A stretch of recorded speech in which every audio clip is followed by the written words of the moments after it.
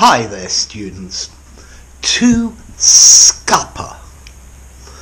Okay, to scupper is an informal word meaning to cause somebody's plan to fail. To ruin or stop somebody's plan or intentions. To thwart. Okay, originally the scuppers are a part of a boat. They're holes in the side of the boat that let the water out. When a wave washes over a ship, lots of water goes on the deck. And the scuppers are holes in the side to let this water run out. Okay, so it's a way to keep water out of the ship. We can also use the verb to scupper, meaning to deliberately sink a ship, to pull out the cork or the bung at the bottom and let it sink, glug, glug, glug. But this is when the crew do it on purpose. So, for example, after the Second World War in 1919, the Germans scuppered their fleet at Scupper Flow. They deliberately sunk their fleet because they didn't want the British to get them. You could also say they scuttled their fleet. But notice both these meanings of scupper are really quite technical. And to scupper today is an informal word meaning to stop somebody's plan from working. So that rainstorm scuppered our picnic.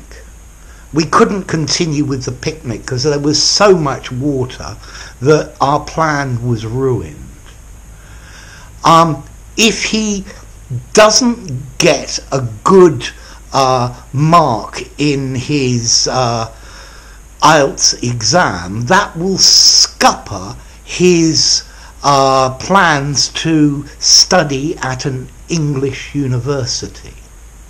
Okay, so to scupper somebody's plans. Yeah. He failed his driving test, which scuppered his plans of going on holiday driving around the UK. Okay, so to scupper, to spoil somebody's plans. In the coming election, I wonder if Mr. Corbyn can scupper Boris Johnson's intentions to become Prime Minister. Okay, so to scupper a plan, to ruin it. It's when the situation changes and then it makes your plan impossible. I really wanted to go to that party tomorrow night, but my boss scuppered that. He scuppered my plan to go to the party. He scuppered me going to the party because he said I had to work. So I had to work, and that scuppered going to the party. Okay, so something scuppers a plan. Something scuppers something you're going to do. I wanted to buy some milk because I wanted to make a cake.